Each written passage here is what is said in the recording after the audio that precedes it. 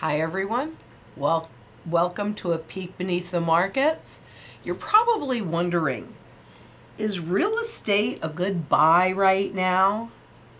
Well, my goal is to show you how they've been using this period of time to hide what's really happening in the real estate market, which is really, frankly, risk transfer. And I say that because if you look at this first graph, these are all the real estate loans and you can see how much they've grown. This graph, oops, let me grab my pointer, sorry about that. This graph are the real estate loans held on the bank's books. So the skin in the game. And you can see the private money has been getting out.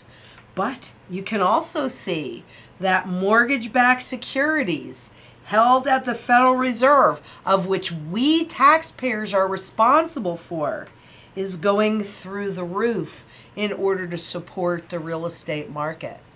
I'm Lynette Zang, Chief Market Analyst here at ITM Trading, a full-service physical precious metals brokerage house specializing in gold and silver physical.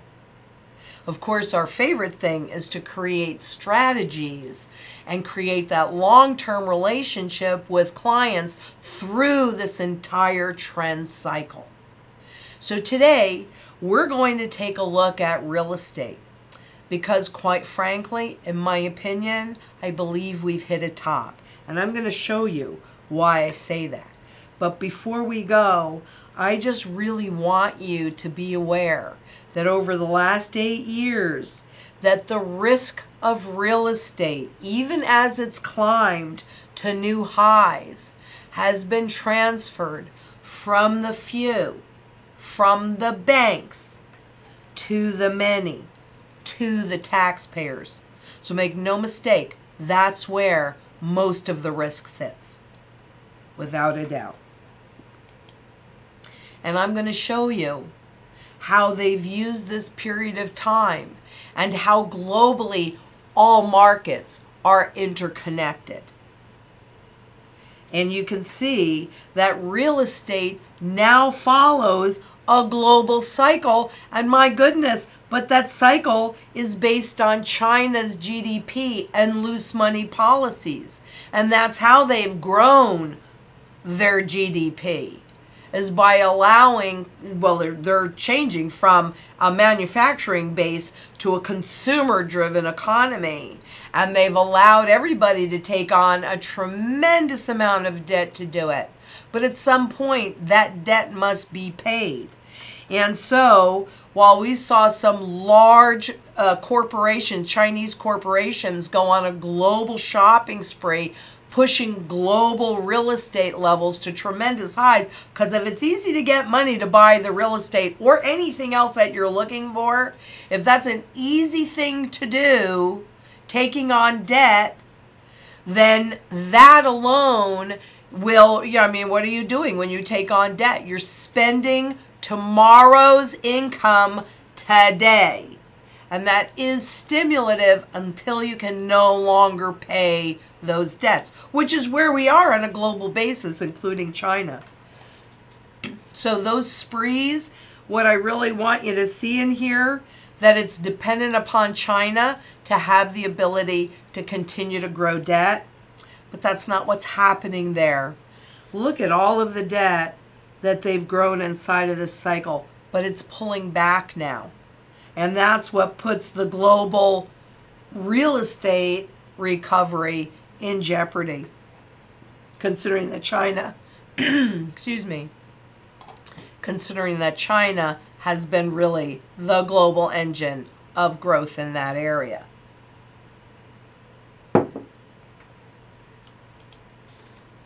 So that's why I'm saying that I believe that real estate is near a market top.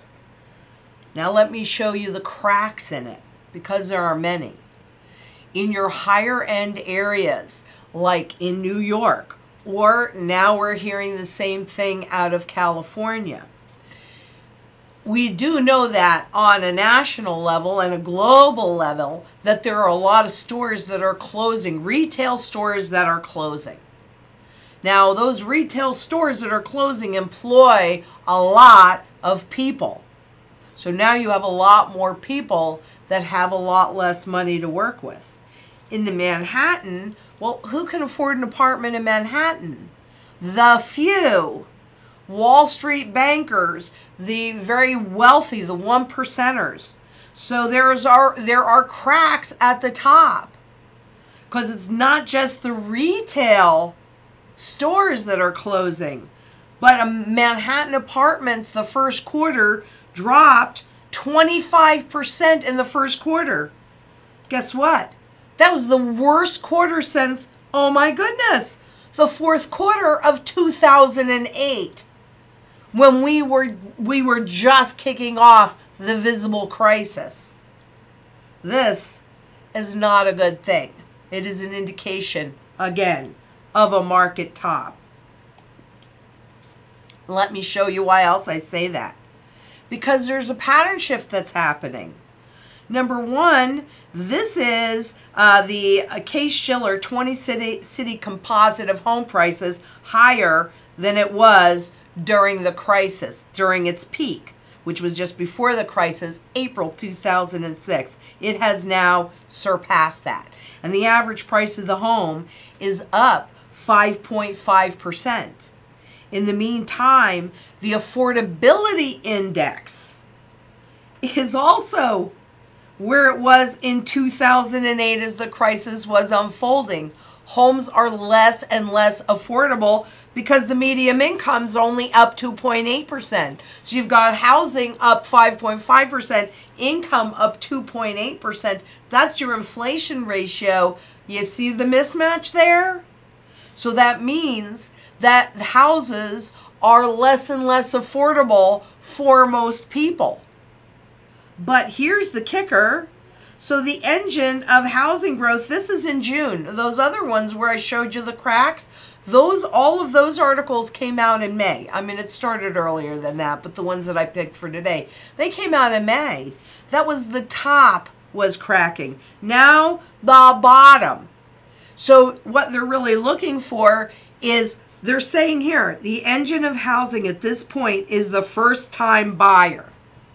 The first-time buyer who's straddled with student loan debts. Yeah, that's who's going to be the engine of growth in the real estate market? I don't think so. Do you? You need to think about that, because it's not the wealthy Chinese coming over and with lots of access to debt that's been pushing the prices up. They're going away. That's pulling back on a global basis. Now they're leaving it to the little guy. The little guy, somebody that is a first-time home buyer. So I'm really hoping that what you're seeing in this, with cracks at the top and cracks at the bottom, the real estate foundation is crumbling. No doubt about it. Interestingly enough, this morning, excuse me, actually on 7/25, they came out with the new home index. They expected it to be down by 0.3%, but it was down a whopping 5.3%. These things matter. There is a shift that is happening. And we've been watching these pattern shifts evolve for almost a year now. And somebody asked, well, can it just happen really slow and gently and maybe we'll never know about it? Frankly, it happens slowly. Lots of deterioration under the surface. You're seeing that. Until all of a sudden it becomes visible and everybody is shocked. But the reality is nobody here should be shocked. If you've been following my work, I've been showing you the deterioration in every single area. At some point, this whole system will implode under its own weight. It's inevitable. But the other part that I wanted to show you was gold and how gold can protect you. Because there is such thing as a gold to housing ratio. And you can tell if it takes a lot of ounces of gold to buy a house real estate is overvalued and gold is super cheap. Currently, with the average price of a house being $363.3 thousand, that's a pretty high average. Spot gold being whacked, because obviously a rising gold price is an indication of a failing currency, at $1224.40 when I pulled these numbers on the 24th. That means that the gold to housing ratio is 296, almost 297 ounces to buy a house. When we go through the reset and the hyperinflation, I've done the research on this. On average, it takes 25 ounces of gold or the equivalent to buy an entire city block, buildings and all. It's part of the strategy. So if you want to understand what the equivalent is, give us a call. And we're happy to explain it all to you so that you can make educated choices. Because it isn't just that the real estate market is crumbling. It's that there will be opportunities if you are properly positioned to take advantage of them. Because the opportunities are going to be there whether or not you're in position to take advantage of it. Our preference would be for you to be able to do that.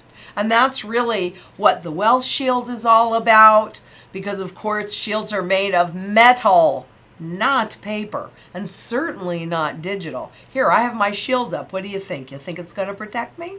No. But I have gold and silver physical in my possession. Is that going to protect me? Absolutely. And I'm going to be able to take advantage of what happens during these transitions, because, you know, nothing goes straight up forever. The re-inflation trade that the central banks have embarked on, they're trying to undo it now. I don't think they can. Historically, that's an experiment that has never been tested before. QE was never tested before, and unwinding this has never been tested before. What will protect you and put you in a position to take advantage of the ultimate outcome is physical gold and silver in your possession. It really is that simple. It's not complicated at all. But again, if you want to know more about this and the strategy and the Wealth Shield and our 12-step process, give us a call. We're happy to be of help, and we're all here to be of service, and we're all paying attention to what's going on in the markets.